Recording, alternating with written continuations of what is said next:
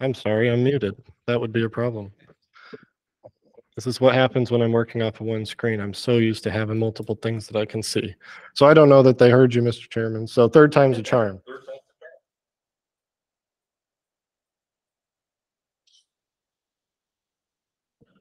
I like how everybody's just sitting there going, well, they're saying something. I don't know what it is, though.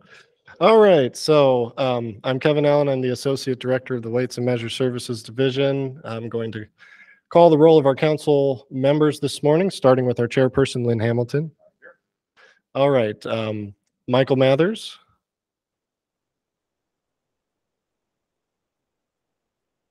Okay, Mark Ellery. Present via video. All right, and that means you can hear us too, which is awesome. I couldn't hear Lynn. Oh, okay. That would be because my button wasn't pushed. Okay, Oh, see, good. It's so technical these days, you know, we can't just talk. You got buttons and different switches and things. Thanks, Mark. Eric Edelin. Present. All right, and Leah Siggety. Present. Okay, Mr. Chairman, we have a quorum. All right, we'll go ahead and proceed. First of all, we'll go through the approval of the meeting recording from March 1st. Do we have a motion to do that? I'll motion. Okay. And do we have a second? I'll second it. I will motion. Okay, sounds, we'll go ahead and just take voice call, roll call of that. All in favor of approval of the recording as it sits, please say aye. Aye. Aye. Okay, any nays? All right, we have approval of the meeting recording from our last meeting on March 1st. So now we'll just go ahead and turn it over to Kevin for the updates. Okay, excellent. Switch out of here really quick. Okay, so our most significant update for the department recently is that we have a new director who was appointed, and he actually started yesterday. I met him in person for the first time, and he's been busy. Oh, there's Mr. Mathers. He's been busy learning everything about state government and agriculture, and you know, there's going to be a lot of learning for weights and measures, but his name is Paul Brierly. And he comes from University of Arizona research facility down in Yuma, Arizona. And he has a pretty strong history in agriculture in Arizona as well as outside of our state. And so we're very excited to have him on board. I didn't want to invite him to the meeting today because it's only his second day. And you know, he is very busy trying to get the hang of things. So I think at our next advisory council meeting that we have, I will invite him to come and just introduce himself to the council. But I met him in person yesterday for a few minutes, and really looking forward to providing an education about weights and measures. He seems very easygoing. Looks like he'll be very easy to work with. And so very excited to have him on board. Yes, Mr. Ellery. Yeah, Kevin, can you spell his last name? I don't know him. Yes, his last name is spelled B-R-I-E-R-L-E-Y.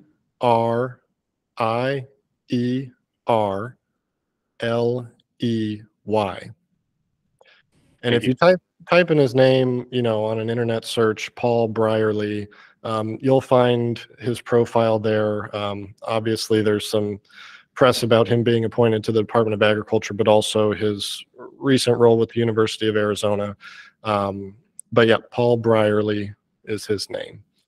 So, so yes, he started yesterday, and he's going through, you know, the initial steps of learning everything. Our previous interim director, Jeff Grant, is the deputy director for Mr. Brierly. So that's great because Jeff has a lot of institutional knowledge for our department. You know, over the past 8 years or so, he was the deputy director for our previous director, Mark Killian. So we're glad to still have Jeff on board to kind of carry things through and keep that momentum for a lot of the projects that we're working on. Because sometimes you have a change in leadership and it can really shake things up. But I don't think that's going to be the case here.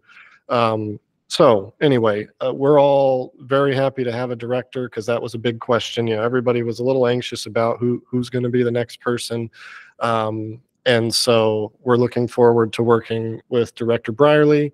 And like I said, hopefully at our next advisory council meeting, which will be in September, we can have him attend and give a little background on himself and introduce himself. So that's our biggest update for the department. Any additional questions before I move on to the division? All right. So our division, we've been working to fill a couple of vacant positions. One, there we go. One of our vacant positions is an investigator position. We need another person up in northern Arizona, so we've posted a position in Show Low. Oh, did your battery go out? Yeah. See, it does happen. It happens, yeah. So we have a vacant position up in Show Low because currently we only have one person in northern Arizona. They're based out of the Ash Fork area. And Lynn, if you flip it over, there's a button on the power button. Just hold it down and you'll see the light come on. And then be sure to mute it right there. Yeah, there you go. All right, and so we've had the position open for a couple weeks. We've actually gotten a decent amount of candidates this time around. Last time we had a position posted in northern Arizona, it seemed like there was nobody out there. And so this time it's a little bit different. So we're looking to fill that position soon. We've been doing some interviews and hopefully even out the workload up there in northern Arizona. So we're really looking forward to that.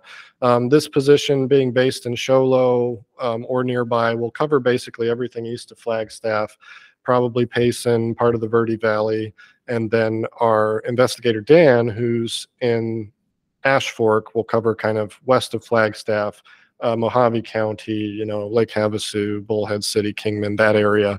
So we're really looking forward to bringing another person on board there.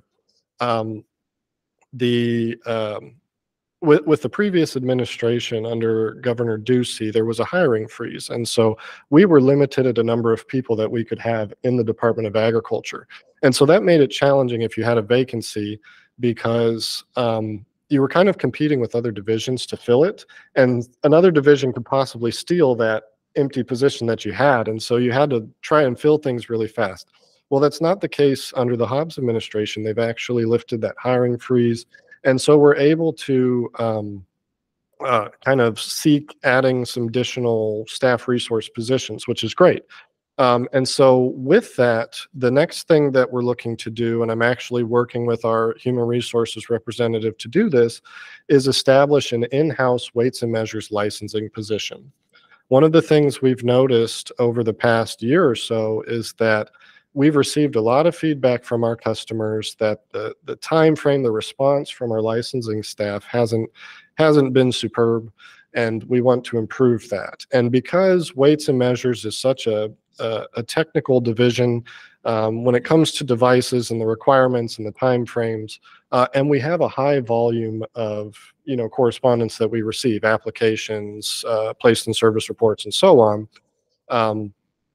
I talked with our agency leadership, and we felt that the best solution would be to bring somebody back into our division to manage the bulk of our licensing tasks. And so they would be that point person to communicate directly with our customers, to process any applications, to provide assistance to our field staff, when creating new location records and things like that. And so we're working with human resources, we're working with our central licensing team to make this possible. And so I have the position description that's been approved by the Department of Administration. The classification, I think, is going to be a licensing specialist, and we're hoping to get that posted soon. And I want to pull somebody in from our internal team, somebody that has that technical knowledge, has seen the devices out in the field, understands what all of our special fee codes and different things mean, so that we can get the ball rolling on providing that customer service sooner than later. And so our central licensing team, the plan is for them to continue to handle anything in person. So if you have a registered service representative that needs to go in and take an exam, that would still happen down on the first floor over the parking garage over there, 1010 West Washington.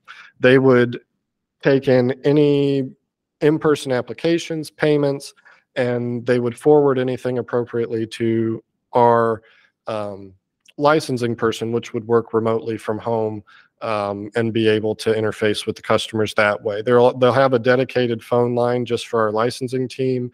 My plan is to have a dedicated email just for weights and measures licensing so that we can make sure that customer service response is done in a timely manner. So our central licensing team, they've really been working hard to try to meet the demands, of our customers, but they've just had a challenge like we've had in the past of hiring people and retaining people. And so it's hard to find, candidates that can work down there. And so they've really been trying their hardest to do it. And hopefully this will give them some relief so they can focus their efforts on other divisions, other areas. So that is really exciting for us. And we're also looking into the possibility of, if there are any other positions, obviously we could always use more people out in the field, investigators, but, I want to make sure that our investigators are trained properly, that their work is being done consistently. And so I'm evaluating with our team if we want to, establish any other roles there. But right now, it looks like this licensing position, the specialist for weights and measures, is going to move forward. And so when we post that, I think for now it'll be done internally. But I have had some interest from our staff out in the field on possibly transitioning to that type of role. So look forward to that. We do have two investigators who are retiring, one at the end of August and one in January of next year. And so those positions we will obviously work to fill once they leave. Both of these individuals have over 20 years experience with weights and measures. And so we're losing quite a bit of knowledge there, but for personal reasons, they've just decided it's the right time to retire. And I totally respect that. And so we've brought on a new person kind of in the central and southern Arizona area. Her name is Lauren. She's based out of Casa Grande. And she's been working with some of the folks who will be retiring to, start filling in where they will be leaving, in the coming months. And so she's been doing really well. She actually came from California, a weights and measures agency in Amador County, California. And it's the first person since I've been with weights and measures that we've hired that actually had previous weights and measures experience. So the learning curve, it's been amazing she's just hit the ground running and she's doing really well. She's actually up in Flagstaff this week practicing propane meters. And she knew how to do that already. And it's like, wow, that's something that typically people don't, yeah. Well, yeah. And the county that she came from, was relatively small population wise. And so they only had a couple of inspectors that worked part-time throughout the year, but they had to do everything. Whereas we have people that, will focus on specific areas. And so she had a lot of that experience. We've learned that there's some differences in the way that they do things in California versus Arizona. Our regulations are a little different. So, but she's been doing really well. So, as far as our staff resources are moving along right now, things are really going well for us. We're excited that we're able to add some additional resources. We're not going to go crazy and, double our staff or anything like that. But we definitely have some needs that can help out our team, our customers, and make sure that we're really carrying out our mission, for our agency. And so we're looking forward to that. I believe that covers everything with our update for weights and measures. Oh, well, one other thing I'll bring up really quick. So the state metrology lab, we have our state metrologist, Brian Sellers, and we have our assistant state metrologist, Morrow. And they are going to have a record number of calibrations this year because we've taken on a lot of work from other parts of the country where labs have either closed temporarily or they've been closed for a while. So, we're doing work for other weights and measures agencies, San Diego County, California. We're certifying all of their equipment, which is a lot. And so they're going to have a record number of calibrations. Typically in a year, they do about 8 to 9,000. This year looks like we're going to be closer to 11,000 calibrations, and those are individual artifacts. So individual weights or, volumetric standards, things like that, that are going through their lab, and that's done by just 2 people. So they have quite a system going on over there. I usually leave them alone because they know what they're doing. And all the time that they're doing this, they're still having to get their annual accreditation through NIST. They're having to go through lab evaluations to make sure that they're, meeting all the requirements. Our assistant state metrologist, Morrow, is trying to become a signatory so he can sign off on all these certificates. So he's been going through the NIST training. He's got to go in August again. And they've been doing all of that and have this record number of calibrations, and it's just crazy. I mean, we've been getting stuff as far away as like Oklahoma and all over the place, and it's coming into Arizona. So we're really excited about that. I've had conversations with our metrologist going, do you need more people? Do you need a bigger facility? What's going on? And right now he's like, well, we're kind of getting close to our limit, but I think we can handle it. So that's been really good because it's been giving our assistant metrologist, Morrow, a lot of practice, and we've been able to help out, our colleagues in other states and counties, to get their equipment certified so they can keep doing their work. So that's the other big thing that's been going on for us. And I remember having the conversation with Brian a couple of years ago going, what is your max limit at this lab? Because it's only so big, you only have so many people. And he said, yeah, 11,000 is probably there. And so we're approaching that. So we'll see what happens. We don't want to turn away work, but it may get to that point, and, we'll have to see what happens. But, in California, where they have county weights and measures agencies, there's a lab in Los Angeles County, but they've been closed for whatever reason. And so Sacramento is kind of the next place for people to send stuff. And they're pretty backed up because you have 58 counties in California, and, they have work coming in from other states as well. And there used to be a lab in Las Vegas and Nevada. They closed theirs. So it's like, well, everybody's coming to Arizona. So, Mark, you have a question? Let's just hope Brian doesn't retire. Yeah, well, he's still got a few years left, and yeah, he's working to bring Morrow up to speed, because I think the plan is that Morrow will eventually take over for him if that plan continues. But Morrow, he has caught on really quick. He used to be in the field. He used to be one of our investigators, and he transitioned to the lab. He really enjoys it over there. It's highly technical, more so than being out in the lab. And there's a lot of equations, and you have to monitor the environmental controls and everything. And he's been really doing a great job. So yeah, hopefully Brian, stays there for now, and we can keep moving along. But yeah, I thought the same thing. And you had mentioned, it's probably been a couple of years ago, that there was talk of a new facility for them because of where it was located and the traffic and all that kind of stuff around it. Is that still something that's being explored? It's a dream that I have, but it's easier said than done. Yeah, we spoke with the Department of Administration about that a few years ago, and it seems like a few years ago, and we all agreed that the best solution would probably be a brand new facility, to get everything the way that you want it, to be able to expand our scope, to be echelon 1 for mass, which is the very, very, very precise, mass standards test weights, which is something we can't do in our current facility. And part of the issue is, well, the valley continues to expand. They continue to add freeways and infrastructure. So you're just going to have to keep moving out and out and out to find a location. And it's amazing that this location in Glendale has been able to work as well as it has, with the infrastructure that's going along. But like, if they ever expand light rail out that direction, then we're going to be forced to move, or if the flight path changes, we're going to be forced to move, because you get those vibrations that impact our equipment. I mean, we can feel earthquakes that happen in Alaska, and Brian will come in and be like, oh, all the equipment's wonky today. There must have been an earthquake somewhere.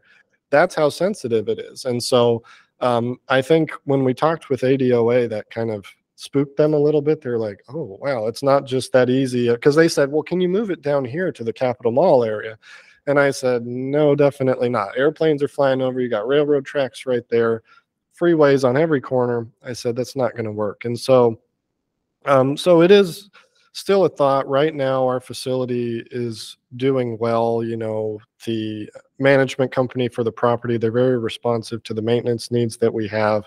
And, you know, Brian's been working there since, I think 2009. He's been the metrologist at that facility. And, you know, he knows it in and out. He has the system. So for right now, especially with the workload, it's like that's what they need to focus on. And, you know, in the future, I would love to have a brand new facility. I'd love to have a place to store our equipment, like our scale trucks and things like that. That's nice and secured, but, you know, it all costs money and we can't afford that on our own. So we'll see. That might be an ask in the future, but for right now, we're doing pretty well. But that's a great question. So that's all that I have for the updates for agriculture and weights and measures.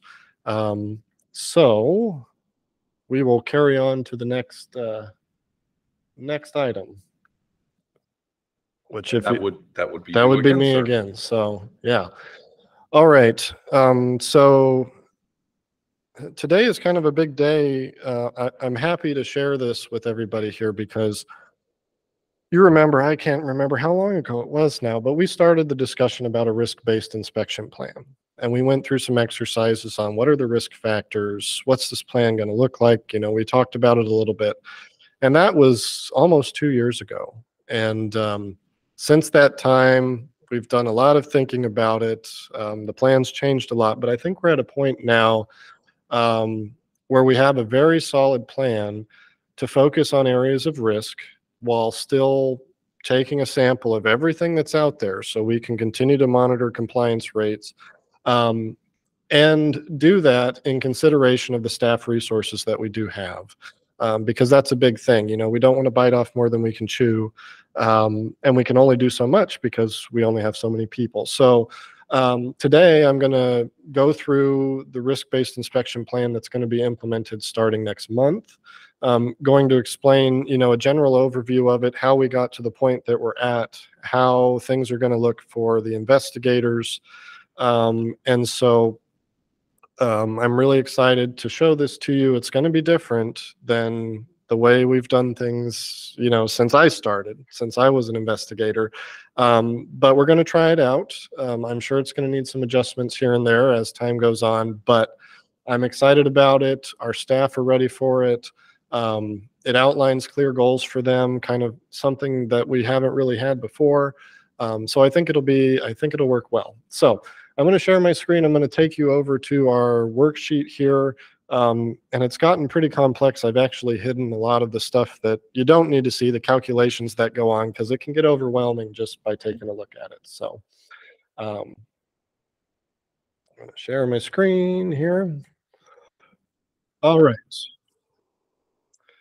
So here we are at what I call the ribbit sheet. So ribbit stands for risk-based inspection tool. And so we have the little frog up in the corner there because ribbit frogs make the noise. And I thought it would be kind of fun because one day I was getting kind of stressed out looking at all this stuff going, I need something fun here. And a coworker of mine said, well, it's called the ribbit sheet, you know, and I said, well, we need a frog. So I put it up there. It makes me smile when I see it. So that's why the frog is there. It has no other purpose.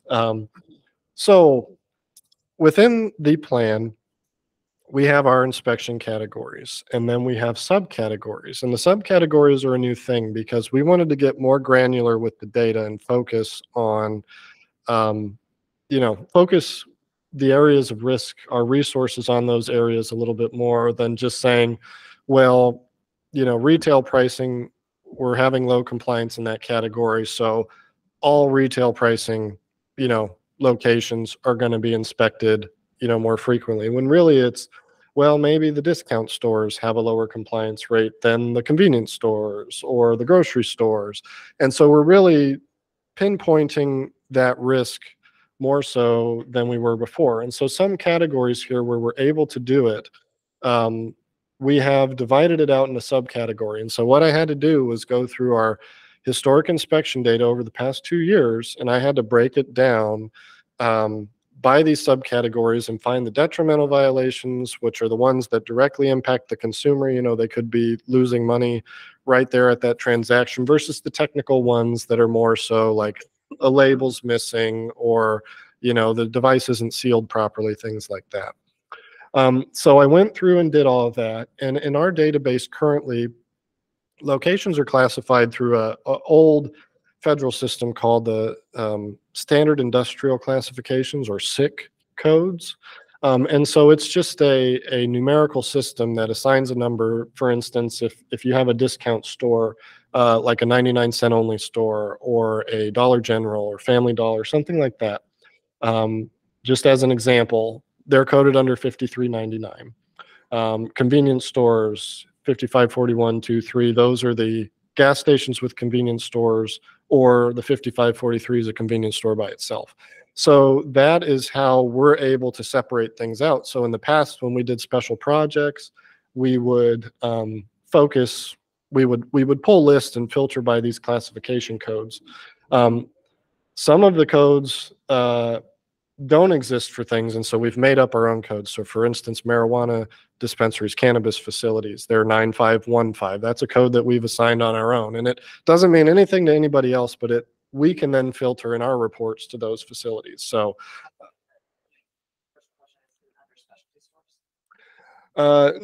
yeah, so specialty stores, so the question was cannabis dispensaries, for retail pricing, are they under specialty stores? The answer is yes. They would be under there. Anything that's not in those beginning categories, they would be in specialty stores. Depending on the type of inspection, some things are broken down specifically. So like when we get to packaging, you'll see that cannabis has its own category. Scales, because of the use for those devices, cannabis has its own category. The same goes for like pawn shops and jewelry stores, grocery, things like that. So we'll go through this and I'll show you what we have, and then I'll explain the risk factors and how the calculations are done. So retail pricing, we have the categories that you see before you. Whoops. Convenience stores, department stores, which are you know, what you'd find at a mall, your Macy's, Dillard's, other stores like JCPenney, Kohl's, typically clothing retail, but department style stores. Discount stores, which I've already explained, drug stores, pretty self-explanatory, or Walgreens, CVS, those type of locations. Hardware and building supply, your Lowe's, Home Depot, Ace Hardware, True Values, places like that. Grocery, all the grocery retailers out there. Mass merchandise and warehouse, so this includes your Walmarts, your Costco's, your Sam Club, the large stores like that. And then specialty stores are everything else. So it could include a dispensary, it could include beauty supply, it could include pool supply, auto parts. There's a whole bunch of categories in there. And the reason we grouped all those together is because the population size is generally smaller than some of these other categories. And it's easy enough for us, if we really start to have a challenge in that category, you know, with compliance, we can go and pull the reports and still filter it out even more.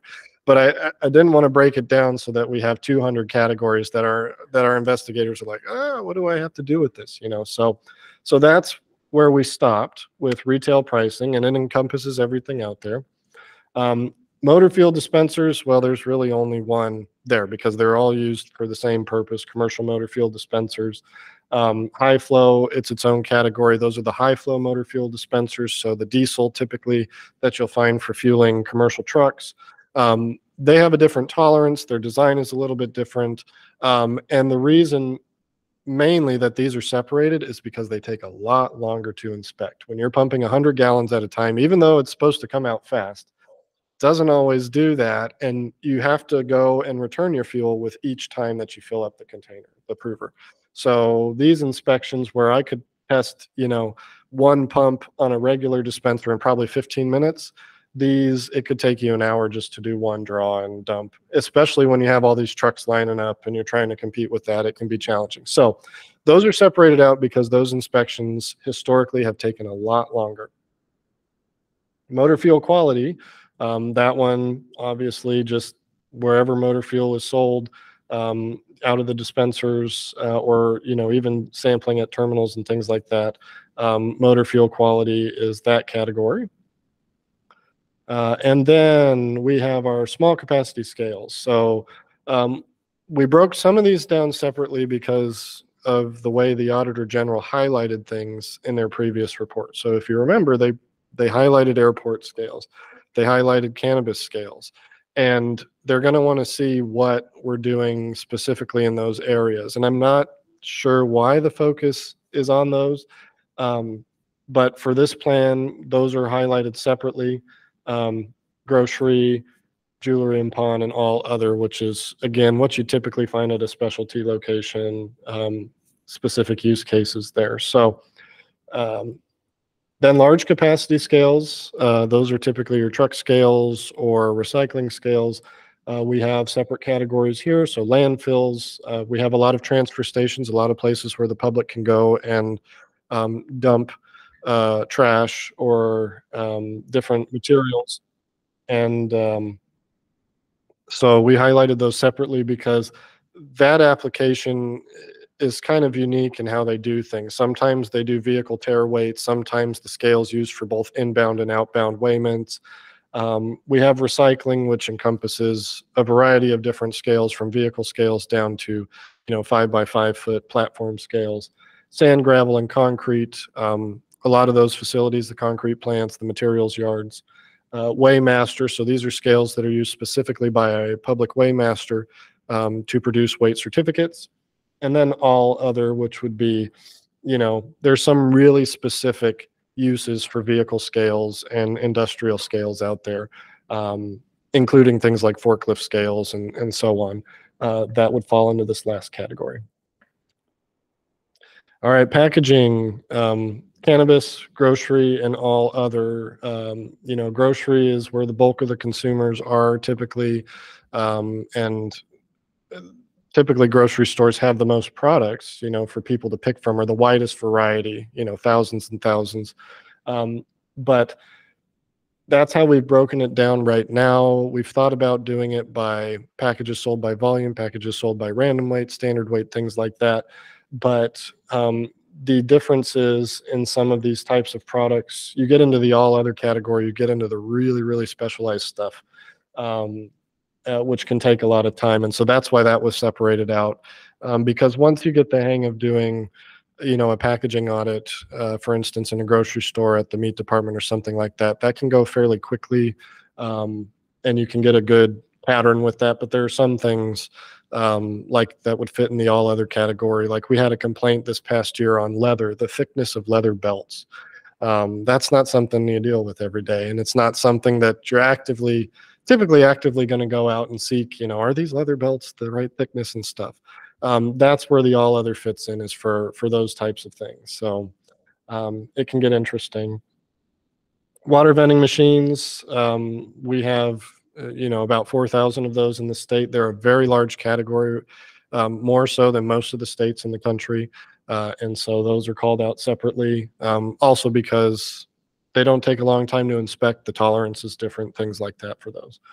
Other liquid measuring devices. This is one category that we haven't focused a lot on in the past. It's bulk meters, typically for chemicals or petroleum, that have a higher flow rate than your standard, like a water vending machine, for instance, which is a liquid measuring device, but it's tested differently. So that category will include things like airport, motor fuel dispensers, aviation. They typically have a higher flow rate, and a lot of those, I imagine, will be witnessed inspections. We'll have to coordinate with a service agent to go out there, because some of it dispenses at such a high volume that we might not have the right size prover or something to test them. So that'll be an interesting one to tackle, but it's separated out. We have propane. If you're a fan of King of the Hill, propane and propane accessories. We have CNG meters. We only have a handful of those locations, 12 in the state, and we'll be going to all of them, and I'll explain why later. But CNG meters to fill up motor vehicles. Gasoline vapor recovery. We have Area A called out. That's the Phoenix area where we're sitting right now. Separate from Area B because Area B doesn't have that annual testing requirement. Area B is just when a station is modified or built, we go down and do the vapor recovery inspections there. But Area A is where that annual requirement happens, and so that's why it's considered in here. Public Waymaster is its own category, and then we have timing devices, air and water machines, car wash, and laundry. Those are kind of the three main applications for those devices, and the devices are a little bit different in how they operate. So, and then we reach the end of it there. So those are the categories that the workload is going to be distributed across. And, you know, there may be some adjustments. Like I said, we might get to the end of this plan after 2 years and go, okay, you know, we need to kind of change things up based on feedback that we get from, you know, our investigators, from industry, things that we experience out in the field. But for right now, I think we have things broken down well enough to, like I said, focus on the risk where we might find it. Any questions about any of the categories so far? Sure. You mentioned that it's implementing next month. Is that July is the start of the implementation, or? Yeah, July is the start. We have a meeting on July 12th to go over this in detail and really to explain to the investigators how it's all going to work and how to track their goals and things like that. In some of these areas, we haven't completed our training program yet, and so they'll come along later as time goes on and as we get people trained. So, you know, we're trying to focus on retraining everybody in each category. We've done a lot so far. So we're going to start with those that people are comfortable with and slowly add things on over the next course of the 2 years. So they'll come into play. But yeah, the other thing that, you know, can affect stuff is obviously employee turnover. If I lose somebody who's part of the plan here, then I have to make some adjustments, but it's adaptable to those situations. For instance, I have 2 people that are retiring in the next year. They're separate from the main plan because I know that they're not going to be here for a full 2 years. So it's adjusted accordingly. Any other questions? All right, so then we have our risk factors. So this was one that we went through a lot, you know, with the advisory council previously. We talked about risk factors. We came up with several. It was consolidated down really to one, which was the compliance rate, because everything is related to that compliance rate. And if I expand this really quick, we have our detrimental compliance rate and our technical compliance rate.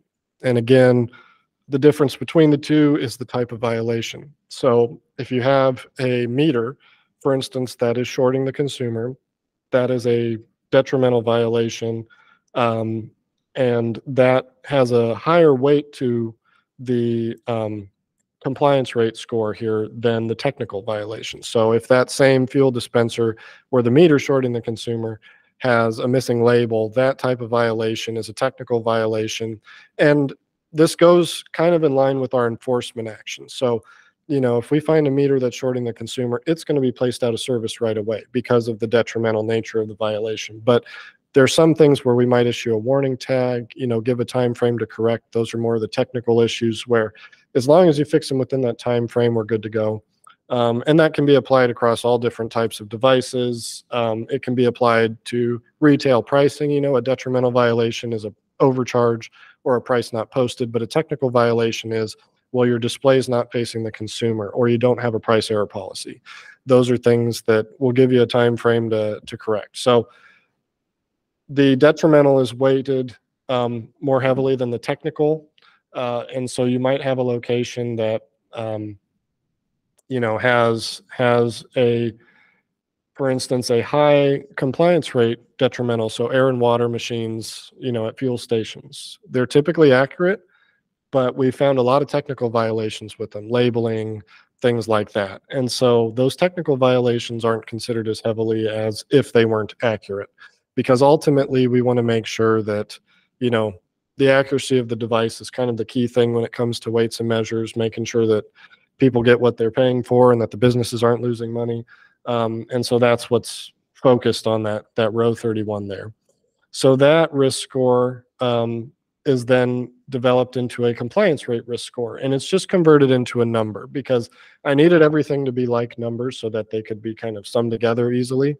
And so it's converted into a number here through a formula. And so the higher the number, the higher risk, what we've identified from historical inspection data. This is not anything we're making up. This is from previous inspection data. And that's the key here. That's what the Auditor General was looking for. They want us to focus on, well, you've done inspections. Where have you found the risk? That's what you need to focus on. And so if we're doing more inspections in a category, it's because we need to do more inspections. There's, a non-compliance that we need to address. The next one, so I sent out a survey, a couple of different places. I sent it out internally within our department. I sent it out on our listserv, our distribution list, and it's a consumer survey. And it was saying, as a consumer, what areas are most important to you? Because I've wanted to do a public survey for a long, long time. I felt like that was kind of the area that was missing in this. And so, unfortunately, we don't have the means at this point to conduct a widespread public survey. I don't even know how that would be done. And that's something I want to investigate in the future is, I want to see what the people want. They're paying tax dollars for us to go out there. What do they want us to focus on? And so I sent out these surveys to people who, everybody's a consumer. And I said, look at this from the perspective of a consumer and tell me what is most important to you.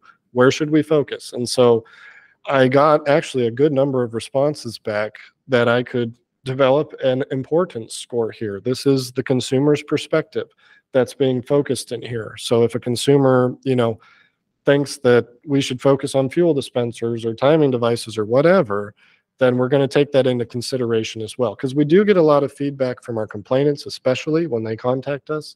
And so these scores down below, row 37, are developed from the responses that I got. And it was just a numerical score.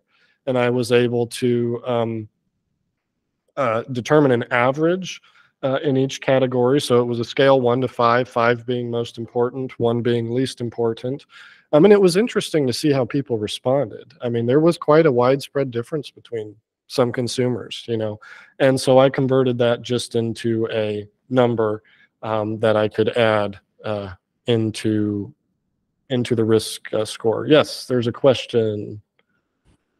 Yeah, Kevin, on the compliance, the risk factor score, is there a range or some sort of scale that you were able to determine, like 0 to 200? Or just the number?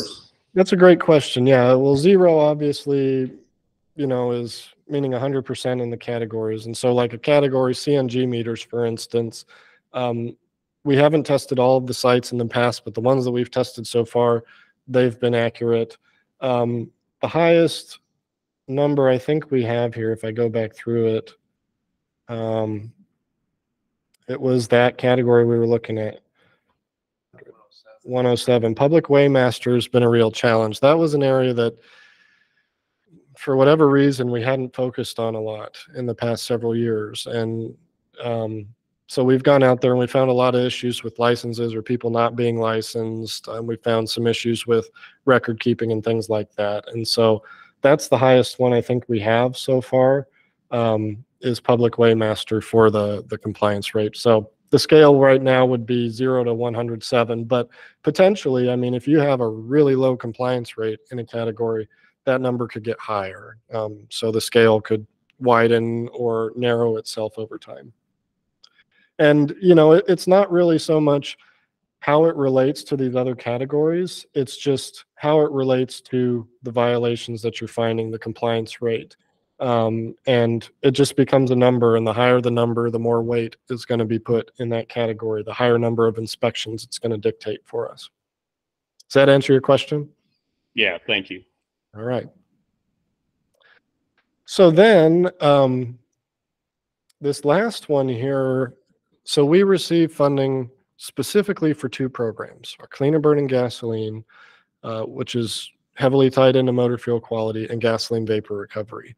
And because we received that specific appropriation, we felt that it was necessary to add a multiplier in there so that even though some of those categories may have a lower risk, because we're tasked with making sure that those air quality programs are working properly. I mean, I don't know if you've seen the sky out in the valley this week, but it's not looking great, and, so we're tasked with enforcing that program to try and clean up that air.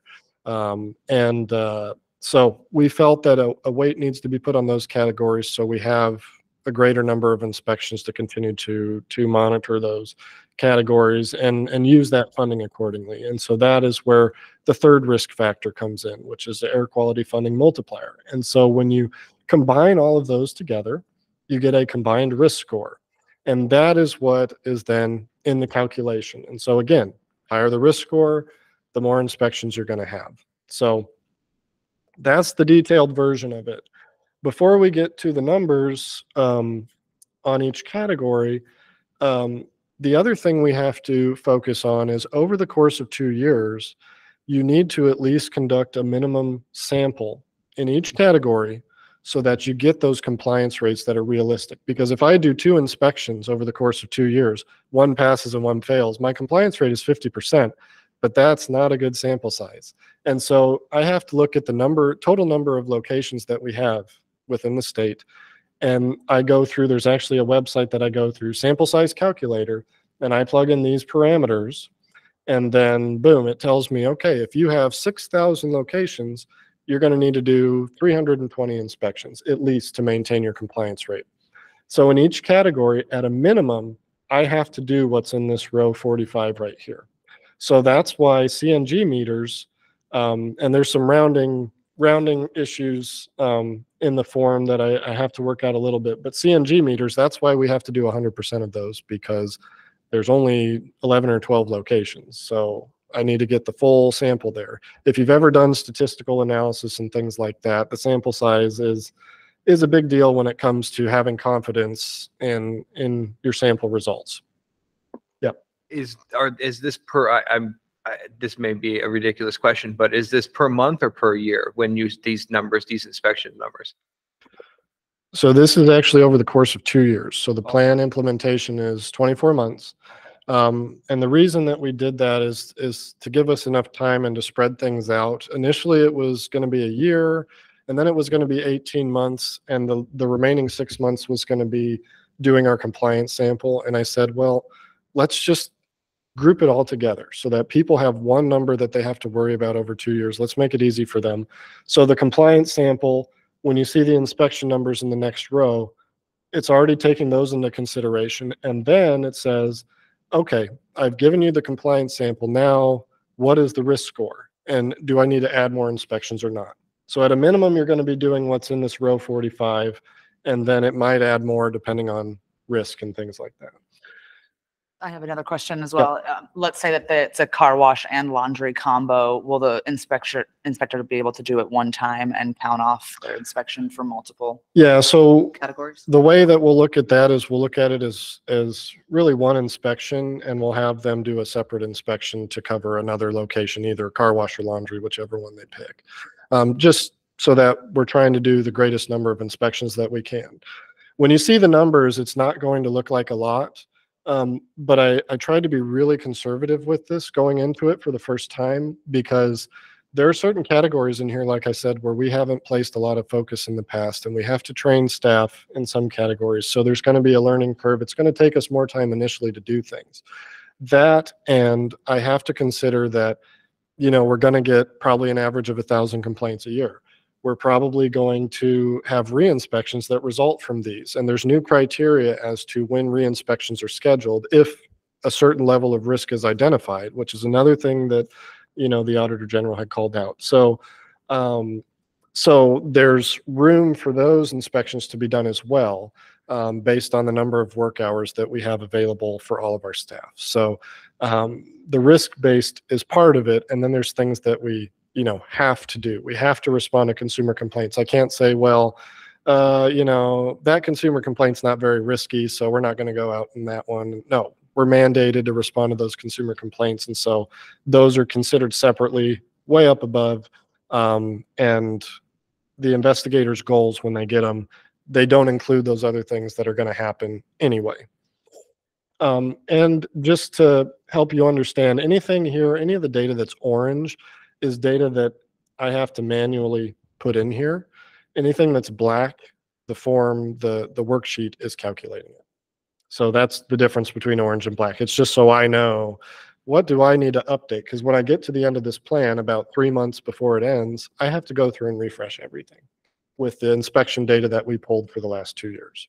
So, all right, so then we have our row 46 here, which is the actual numbers, and I put it in big green letters, so if anything, that's what you focus on. This is the workload distribution that, or the workload that we're going to have over the next couple of years just for risk-based inspections. Keep in mind, there's other inspections that are going to occur for complaints and re-inspections and things like that, but this is the number. And so we go down the line, and some of them will be small because right now the risk factor, the risk score is low. Some of them will be higher. And again, all of these could result in re-inspections. If we go out to a location, we could identify that, hey, there's a problem here. We need to come back and take another look at this, have the location implement some corrective actions. So anything that's these big green bold numbers, that is the workload that gets split up amongst our staff. These gray ones are just summarizing what's in that main category, but the subcategories are what we factor in.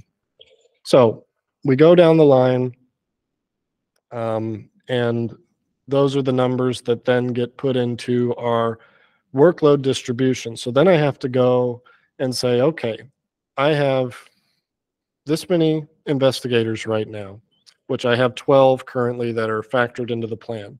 I have to take all of the workload, the number of inspections that it's telling me to do, and I have to split it up evenly amongst them, because I don't want to overload somebody and then underload somebody else. And so I did this all manually. We were originally going to develop a formula to calculate it out, and I said I want to try it manually first, and so that's what I did, and it worked really well.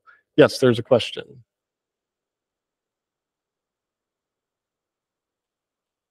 Ooh, was there a question? I thought I heard. Yeah, sorry, it was in message chat. Will there be a version of this spreadsheet available for distribution? And I'm sorry, who's asking the question? I'm sorry, this is Dallas River with Growth Energy. I apologize.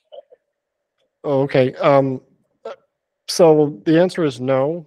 This is something that we're going to keep internal, just for our staff, and also just for open meeting law and etiquette. If you're not an advisory council member, unfortunately, questions must be saved for the call to the public at the end. I would love to answer the questions right now, but I have to follow those open meeting law protocols. So we will have a call to the public at the end where you can ask questions or ask the advisory council to look into a specific issue. So please feel free to use that time accordingly. But I will answer your question right now. The answer is no. This isn't going to be something that we're going to publish out there.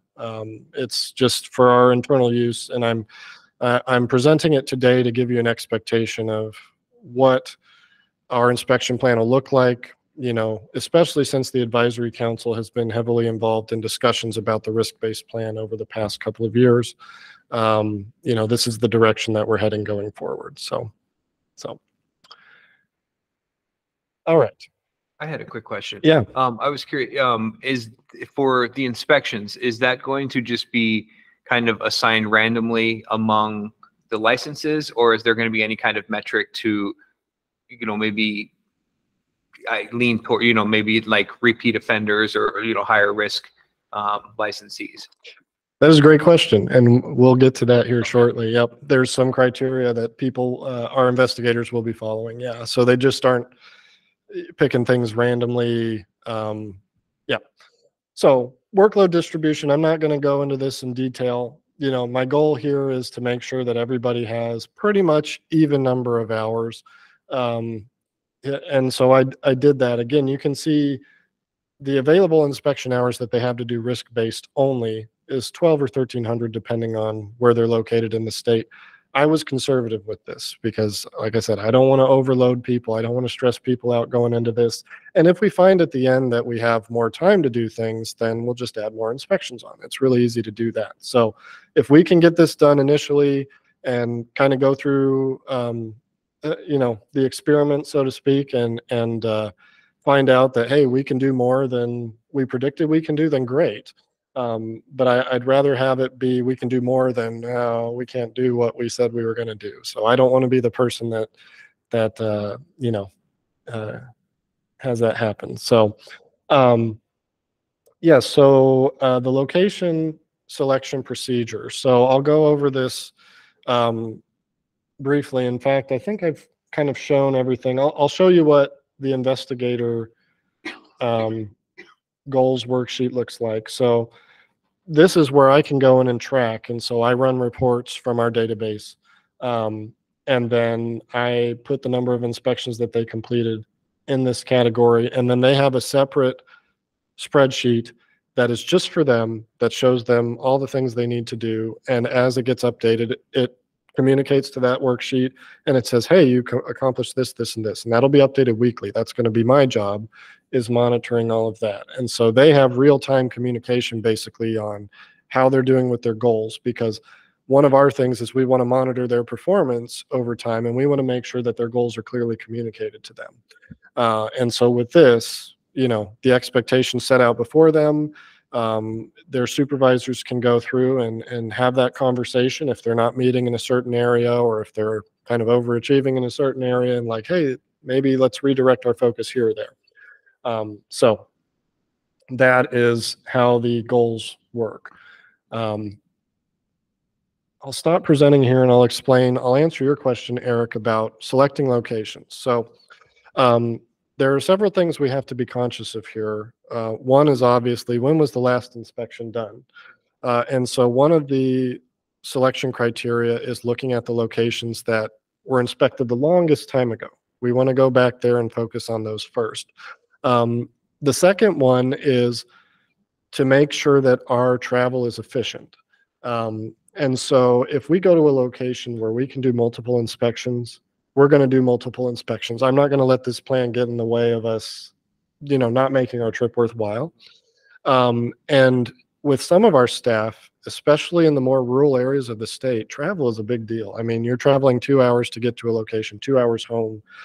That's a lot of time spent in your 10-hour day just behind the wheel. And so it's like, okay, if we're going out to Sholo or wherever, I want to make sure that the trip's worthwhile. Then the second one is whatever's along your travel route. So if you don't have anything else to do at that location, or you have time that's freed up before you go home, okay, what's between there and your home? Or what's between there and the next place that you have to go? Maybe you have to come into the office. Is there anything that you can do between here and there within your inspection district? And so that is the next criteria that they use. And then again, the same thing applies. If you go to a location, you can do more than one inspection and you have the time to do it, then by all means do it. Make sure that your trip is efficient, because I'd rather have one person spend all day doing 4 or 5 inspections at a single location than make 4 or 5 separate trips to that location, especially when you can probably complete things in multiple categories, satisfy your goals there that way. So then the next thing is, if we have a location where we find a valid detrimental complaint, so we go and customer says, and this is just as an example, not trying to single anybody out here, but that motor fuel dispenser, the meter's not accurate. We go there and we find that it's shorting the consumer. Well, what we're going to do is schedule a follow-up inspection for 6 months from the date of that to go back and check that meter again. And that's going to be a full inspection of the site, because if we identify that there's valid complaints, we're going to go out and do that inspection regardless of the last time that we've inspected it. Because one of the things was, when you identify risk, your inspection frequency needs to increase. And that's, already inherently done in the plan, but then we're taking it a step further by going, okay, we've had this valid complaint, we're going to go back there. And that's just on detrimental. If it's something like the price sign was incorrect, or, the auto shut off didn't work, that's not considered detrimental. Those are technical complaints. We're not going to schedule a follow-up inspection for that. We may schedule a tag reinspection. So if we ask the location or if we require the location to repair it, we'll schedule a tag reinspection to check up to make sure that the repair was done completely. That's done separately as part of our reinspection program, and we've been doing that now for probably close to a year. We've had that implemented. So that'll be done. Then we have, if I go to a location, and I'll use scales as an example this time. Let's say we have a location that has 15 scales. If we go there and 4 of those scales are shorting the consumer, they have those detrimental violations, we're going to reschedule that location for another inspection within 6 months, because we found a lot of risk there. I mean, if you find that many devices that are shorting the consumer, there's some type of problem going on there, and we're going to follow up on that accordingly. And this type of reinspection system is very similar to how other states do it. A lot of other states will typically require a reinspection of some sort after any inspection, if they find a violation. And in the past, we've relied on the service personnel to correct a lot of those, and then the location to continue their maintenance. Well, now we're going to follow up on those a little bit more. Like I said, and it's only at a certain level of non-compliance, right? If you have a couple of devices, things go out of adjustment, we get it. But if you have a bunch of devices that are all kind of out of adjustment in the same direction, that makes us a little bit more, what's going on here? We need to investigate that further. And so we'll follow up that way. And so, those will be unannounced re-inspections. They could happen, at 6 months or anytime after, whenever the investigator's there. But it's not something we'll go to the location and say, hey, when can we come back? We'll just come back. But those re-inspections are separate from these Yes. goals. Okay. Yeah, that's why the numbers are so conservative, because we're going to have some additional re-inspections to follow up on things. I'll give an example. When I was out in the field, there was one particular location. If you know what a meter jump is on a fuel dispenser, it's where you authorize the dispenser and it immediately jumps to a certain dollar amount in volume before you've pumped any fuel.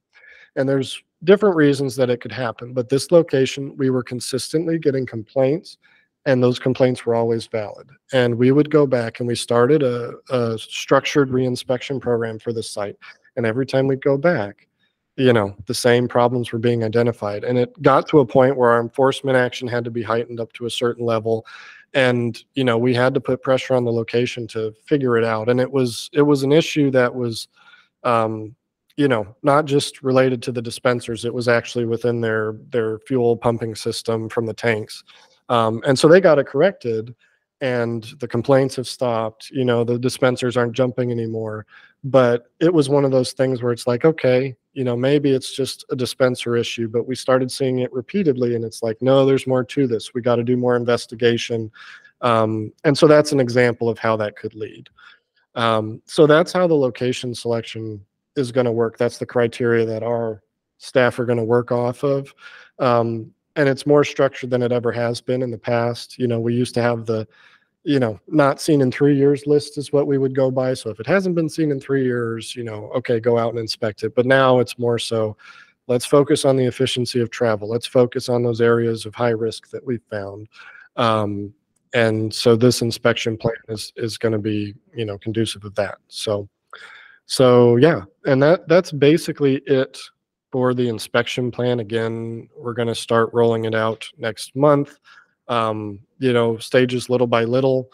As far as our inspections, when we come to do an inspection at your location, what we expect of the location, we'll present the regulatory bill of rights. We'll probably need some sort of assistance from a location representative. That's not going to change. It's just the manner in which we're directing our staff resources to do inspections. So any additional questions about that? I know it's a lot to go through, and I try not to bore people with it, because I've spent a lot of time with it, and I can get really into the details and people just glaze over. So I don't want that to happen. I just have a quick question on the detrimental complaints. It sounds like that's your high priority for you guys. When it's the initial complaint from the consumer, do you have a standard time frame that you have to go to the location? Yes. So all of our complaints we respond to within 10 days, except for, used to be credit card skimmer complaints. We don't get those anymore, but those were 1 business day, and motor fuel quality complaints we respond to within 1 business day. So, obviously if we get a complaint on a Friday, we'll be out there on Monday, but if I get a complaint on a Thursday, I'm sending somebody out that same day or Friday to respond. And then you mentioned the 6-month reinspection up into the point of it being resolved. Yeah, so the re-inspections, could continue if the non-compliance continues, typically with a progressive kind of enforcement action and reinspection like that. The goal is to get the location to work towards compliance so that we don't have to do that. One of the things that we've changed over the past year with the high number of retail pricing violations that we've had, in particular overcharges, it used to be, we would do a reinspection after 7 days, and those would just continue and continue and continue until the location passed. Well, we were getting locations that 10, 15 re-inspections. Their civil penalties are astronomical at that point, and they're not doing anything to fix it. And so we found that obviously that's not working. That's not the solution. And so there'll be a certain point, if you have repeated noncompliance, where we reach out, at the company level, at the corporate level, and we're starting to find solutions there. And we've engaged, particular companies, we've engaged their corporate level staff and said, hey, this is a problem. We've identified it at multiple locations. We give them the data and we say, this needs to change because, it can get higher above that. We never want to go the route of, working with the attorney general on some big, consumer fraud case, but that kind of stuff has happened in other states. It could happen here. Hopefully we never get to that point, but that's kind of what we've started to do in some categories like retail pricing, where you get to that 3rd reinspection. Okay, they're not changing their behavior. We have to address it at a different level. And so the same, I believe, will be said for any other category. It's like, if we're continuing to have to do these re-inspections, we need to talk to somebody else and engage them and provide some education rather than just continuing to kind of, not use our time efficiently, not use their time efficiently, and, rack up these civil penalties unnecessarily when we could find a solution another way. So there you go. I was curious, as far as like the inspections for the the vapor recovery, the stage area A, I know that we've heard that there might be starting up some of the vapor compliance inspections separate from the like initial witness, the like state witness inspections. Yep. Is that going to be more in a separate, like VOCs, will that qualify as one of those inspections, or is that more witnessed inspections as far as vapor recovery? So that's a category where it'll probably be separate for now because we have to collect data. Okay. We have to see what the compliance is going to be there, and we have to make sure that our procedure is solid. So it's probably going to be in kind of a test phase at first, in partnership with our registered service agencies. At our training classes that are coming up next month, that's going to be a conversation item along with the new torque test procedure, because we've been doing some research on that, and we've been going out and doing some testing with that and identified some things. And so we're going to have that conversation, and initially it'll be separate because we need to generate that compliance rate. For those who aren't familiar with gasoline vapor recovery and the history of it, we used to do vapor compliance inspections when we had stage 2. That were kind of unannounced, aside from the annual testing. And so we're looking to bring that back for the stage 1 systems to get an idea of how they're operating throughout the year. Because usually when we go and test them, they've already been kind of evaluated by the service personnel to ensure that they're compliant. And so we just want to make sure that through normal operation out in the field, they're continually making sure that gasoline vapors aren't getting into the atmosphere. And so, hopefully when we go out there, we find that, hey, these systems are working perfectly fine. And, it doesn't become a big category in future plans, but we have to investigate that first. And so Vince and Michelle Wilson have been doing a lot of research on that and putting together a test procedure for it. So yeah, great question. And then just one final question: Are all of the inspections going to continue to be more on an unannounced, random type basis. I know the ADEQ has kind of tried to take a little bit more of a proactive approach as far as giving a notification that an inspection is upcoming. So I was just curious if you guys were going to just continued with more unannounced type inspections. Yeah, we're going to continue with unannounced everywhere we can because we find that's the best way to get a representation of how the devices are operating, how the business is operating. If we give people a heads up, it's kind of like when we do evaluations on our field staff, we found that if we give people a heads up that their supervisor is going to be out there observing them do an inspection, well, they're going to be on their best behavior, of course. They're going to follow everything by the book. And so it's like, well, how do you get the representation of how things are really working? And it's not to say that, locations will be, a whole lot different than they would be if we just walked in unannounced. But I worked at a hotel one time, just down the street over here, and they would have these auditors come through. They're like secret shoppers, right? And it's to make sure that your hotel's meeting up to brand standards and things. Well, somehow my supervisor would always know when these people are coming. And so it's like, well, we got to be on our best behavior and make sure that your uniform's great and make sure that somebody's always standing here. And it's like, how are we ever going to improve, if we're always, getting these scores? Yeah, it's like, that's not the point of this exercise, but I think our supervisors, they kind of had their performance evaluations and stuff were on the line when these people came. And so it's like, no, we need the realistic example. And so that's the purpose of unannounced inspections. But there may be certain instances, like I mentioned with the other liquid measuring device category, those really big high flow meters, we may need assistance and have to pre-schedule those. We have some inspections like a card lock, a unmanned fuel site, where it's just commercial fueling only by credit card. We have to have those scheduled ahead of time because we can't just go in there and get the dispensers authorized. So there will be certain situations, but wherever we can, it'll be unannounced. Great questions. For me, first of all, I love that spreadsheet and how much time and energy you put into it. It's absolutely phenomenal to look and see.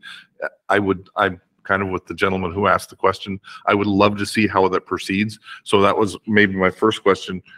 Will the advisory council here maybe get updates once a quarter on how that's proceeding and what the findings that way? Absolutely. If that's what the council desires, that can be an agenda item going forward. I mean, definitely in this first 2-year period. And, the other thing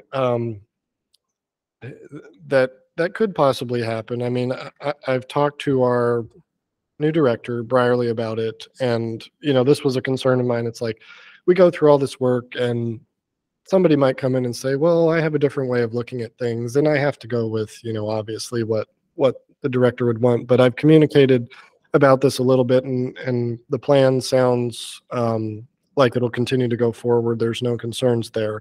But there could be things that change, either from the governor's office or other factors that come in.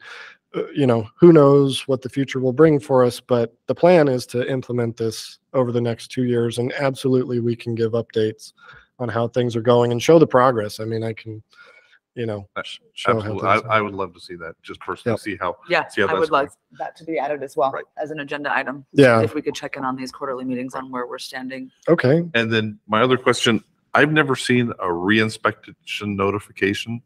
I don't know if it just comes through from the retail perspective or scale perspective. I see that, hey, we'll be back within 7 days to check. I don't remember seeing those. Do those come out regularly just as if it was a regular inspection? So it depends, because with retail pricing, the investigator should be documenting that a reinspection will occur on or after 7 days. But for everything else, like if we tagged out a scale, for instance, we're not going to announce that because we may or may not come back and do a reinspection there. There's a certain percentage of tags that we follow up on. Excuse me. And so, we typically don't announce that we'll be coming back and doing those re-inspections again, just to get that representation to make sure that the location really corrected it on their own initiative and that it was done the correct way. But if there are times where, we know that reinspection is going to happen, like I said, in retail pricing, that should be communicated to the location personnel and then also in the inspection report. And so if that's not happening, that's definitely something we can address. Okay, I just wondered because I don't remember seeing anything called out as a specific reinspection, but I do see that comment, especially on scales where it says, hey, we're fine there and there, it needs to be adjusted, whether it be, and the thing that I really appreciate is that they'll also tell us that, hey, your company is losing money because of how it's registering. Absolutely. Not necessarily just it's detriment to the consumer, but also, hey, if you get this fixed right, you're going to go ahead and save yourself or make a little bit more money that way. So I appreciate the teamwork that you guys have always shown with us. Well, thank you. Yeah, if you receive an inspection report from us, when you look at that first page that just has the information about the location we inspected and the inspector time and things like that, there will be a 3-letter code up in one of the top corners. I haven't been out in the field in a while, so I can't remember where, but it'll say like REI is a reinspection, or it'll say tag, TAG, is a tag reinspection. So we're following up on a previous enforcement tag that we issued. And typically they're red tags, because what we're looking for is we're making sure that placed in service reports are submitted and that the device is compliant with Handbook 44 when it's placed back into service. So if you remember initially in this inspection plan, we had a separate category for registered service agency and representative. And we started to ask ourselves, what does that inspection look like? Are we going to go to their office and what are we going to do there? Like, show me your paperwork. That's not a good way to do it. The real way to evaluate, what the work that the service personnel are doing is to go back and test the device that they worked on and to make sure that they're complying with all of our requirements. And so, so that's something that's been happening, recently, and we have found some issues and we have found, some folks that are doing things the right way. But the main thing is to ensure that the proper follow-up, what those service personnel are licensed to do is basically be agents, of us. We don't have enough people to go out there, so we can't go out and, certify every device and seal them like we used to back in the day. And so that's where the licensed personnel come into play. And so we need to make sure that they're following the rules and they're doing it the right way. And so it's just a way to hold people accountable, just like we hold our own investigators accountable when they're doing an inspection, or a location accountable when we're doing an inspection. So yeah. Okay, well, I think I've talked enough here. We're almost an hour and a half into the meeting, so we'll move along really quickly. I'll share the agenda here so we can see where we're at. All right. It looks like we are down to the call to the public. Just wanted to go ahead and open up the floor, see if there are any questions, comments from anybody that's on the call.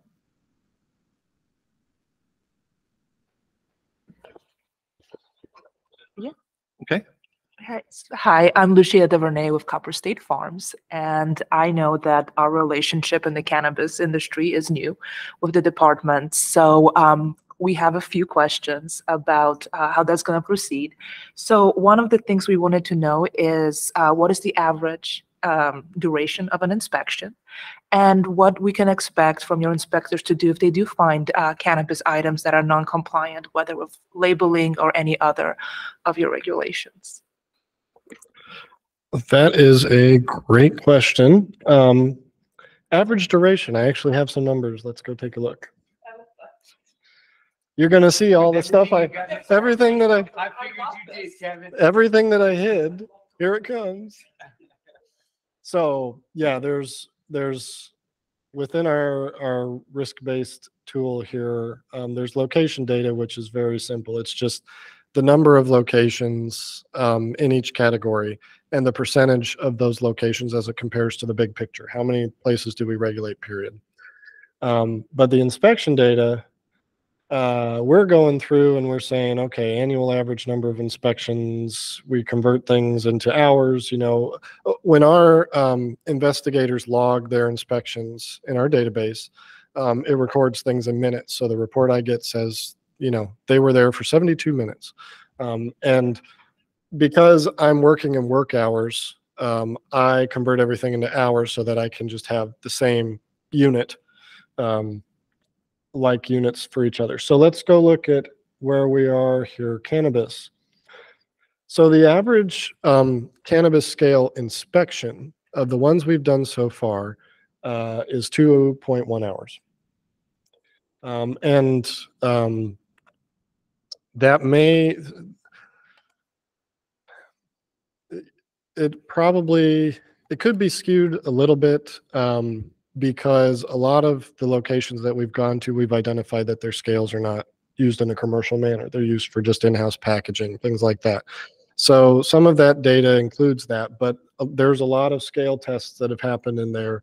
And with those precision scales, a couple of things need to happen. One, our weight kits are going to have to acclimate. If the investigator's doing their job right, that weight kit has to sit in your facility for 30 minutes and just sit there and acclimate. They're really, really, really, really sensitive. We have to wear special gloves. You can't get finger oils on them and stuff like that. So once they acclimate, then we can proceed to do our tests. And the test typically for those scales doesn't take very long, maybe 10 minutes at most. We're just adding weights and then removing them. But yeah, so depending on the number of scales you have, after that acclimation occurs, we introduce ourselves, down on 10 to 20 minutes per scale after that. Scales, if we find a scale that has an issue, depending on what it is, we'll issue potentially one of 3 enforcement tags. So the lowest enforcement tag we have is a yellow tag. It's a warning tag. That means it's a technical violation that needs to be corrected within a certain time frame. The only violation that we don't require you to fix there is if the scale is in the consumer's favor. So it's detrimental to you. That's where we go, hey, you're probably losing money on the scale. We definitely recommend that you get it calibrated, but we don't require it to be calibrated. We used to require that to be done within 30 days. Typically, what we found out is because the business is, losing money, they're going to want to get it calibrated. And so we didn't need to require that to happen anymore. And if they choose not to, well, it's not, harming the consumer at all, and it's their own business decision. So that's the way we've handled those. If it's the opposite, where the consumer is not getting what they're paying for, it's out of tolerance in that direction, it's an out of service tag, a red tag. Red tag means that you need to have a service technician come in, a registered service representative come in and correct the issue on that scale. And typically it's for being out of calibration. And so that happens at whatever time frame you want it to happen. You just can't take that scale off until the scale is repaired. And then the service technician needs to submit a placed in service report notifying our division that, hey, I corrected this issue. And that's one, they submit that on behalf of your company. And that's one thing that we look for when we do tag re-inspections. Did they submit it within 7 days of making that repair? There are other types of violations that could occur with the scale, marking requirements. If your indicator is not legible, if it's not level, it's not able to be made level. Depending on what it is, it'll either be a yellow tag or a red tag. If it's something that we're not in the business of going out there and fixing your scale for you. I wish we could, because a lot of times they're easy fixes, like your scale's missing a foot. You need to get a foot and put it back in there, or seals. That was one thing that we can do now. We'll seal a scale if it's missing a seal, and we test that it's accurate. So that's what you'll see. The only instance we'll use a blue tag, which is the stop sale, stop use tag, is if you have a scale that's not NTEP approved, it's not legal for trade. So there's the National Type Evaluation Program. It is administered by the National Conference on Weights and Measures. It is an evaluation criteria for commercial devices to ensure that in all normal operating conditions, they'll continue to be accurate. What we've found typically at dispensaries is that they have the right types of scales. You seem to be very well educated in your industry on knowing what types of scales you need to have. The issue where we find these little, kind of scales you get off of Amazon or something, jewelry, pawn shops, That's typically where we find things that aren't legal for trade. And we have confiscated those before. If we're not confident that the location's going to, stop using them, we have the authority to confiscate a device. And after 180 days, you can get it back, or we will dispose of it, which is always interesting. But I've confiscated devices before in my past, these little tiny scales for gems and things like that. But we don't do it that often. So blue tag is when that could happen. And you can't remove the blue tag from that device without our permission. So if it's not NTIP approved, means that scale's done. You can't use it commercially. But if you get a new scale in, obviously you can work with us to say, hey, is this the right type of scale that I need to get? We've had a lot of new businesses opening lately in different industries, and they've reached out to us proactively and said, hey, I'm opening this business. What do I need to do? This is the scale that I have. And we like that because people come to us ahead of time before we have to go out there and then tell them, hey, that scale you bought, you can't use that. And people are like, I spent $300 on this thing, sorry, So we love to provide that education ahead of time. We're happy to do that. If you need us to come out to a location and say, hey, I'm putting my scale on this counter. Is this an okay place to do it? Because especially with the precision scales, you have it under an air vent. You have it on a floor surface that's not stable. You walk past that scale, it's going to fluctuate.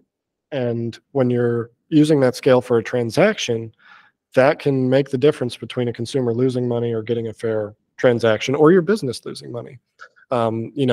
We went to a location one time where the air conditioner was blowing directly on the scale. And as soon as it turned off, scale was sitting at 0. As soon as it turned on, the scale was dancing around, as we call it.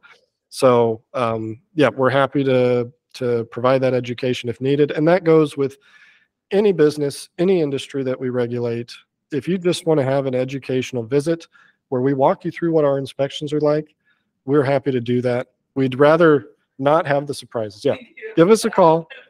And I just said Vince is pretty open to coming by any location and helping you guys. So yeah. Please take us up on that offer, because we'd rather have that and what to expect when we come there versus having surprises and, it possibly resulting in civil penalties or things like that you don't want. The other thing that we've thought about doing, this is just, I'm going on a little tangent here, is developing materials that are kind of a what to expect during an inspection. And we have a small scale brochure that kind of goes over that. So small capacity scales, but going through, maybe putting something on our website that says, hey, this is what to expect during the inspection, because we've had challenges lately, especially at fuel stations, with people not being able to authorize the dispensers for us or not being responsive. And that can make the difference between a 4-hour inspection and an 8-hour inspection.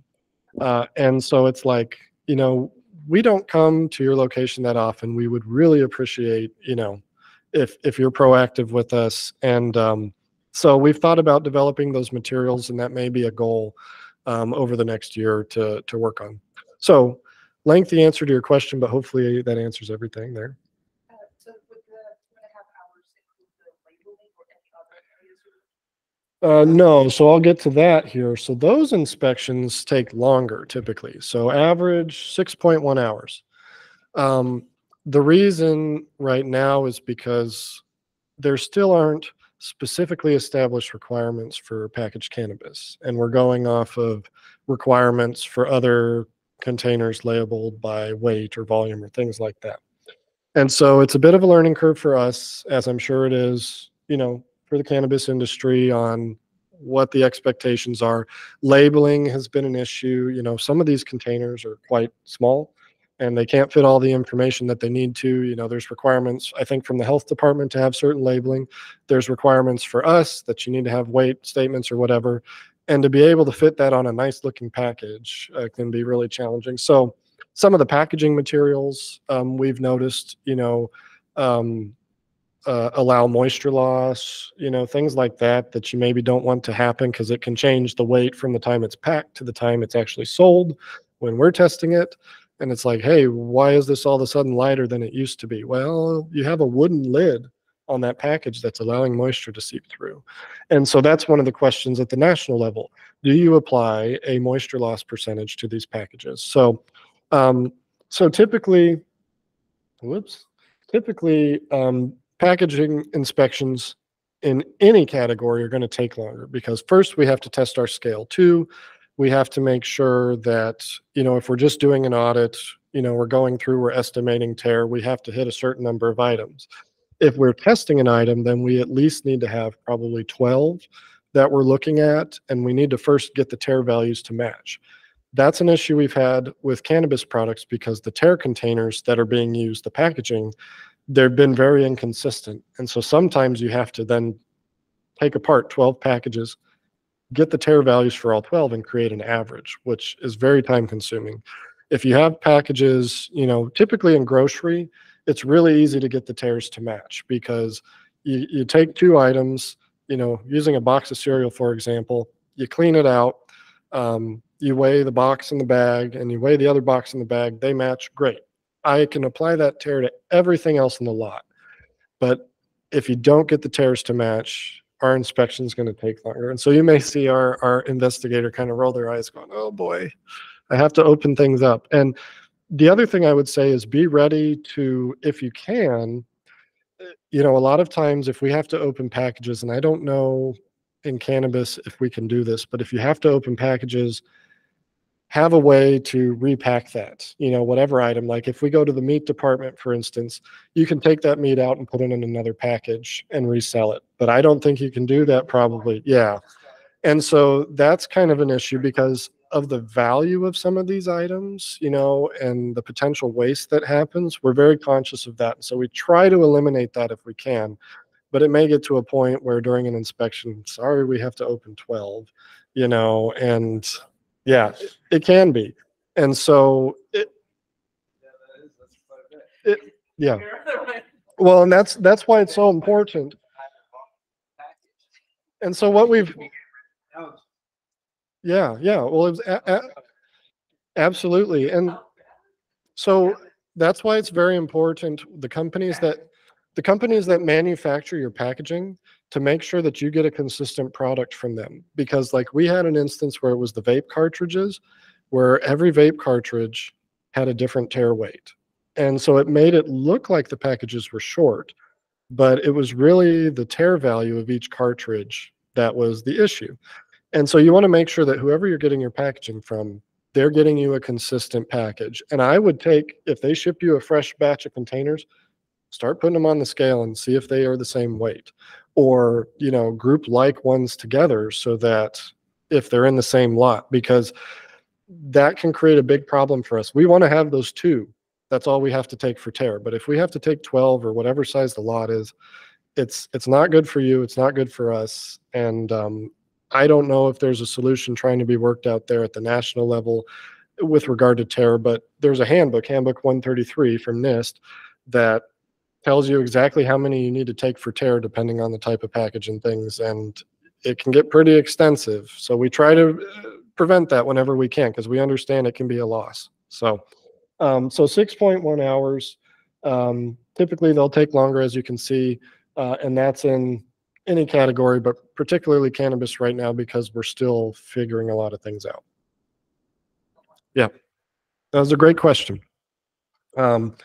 All right, anything else? Any other questions?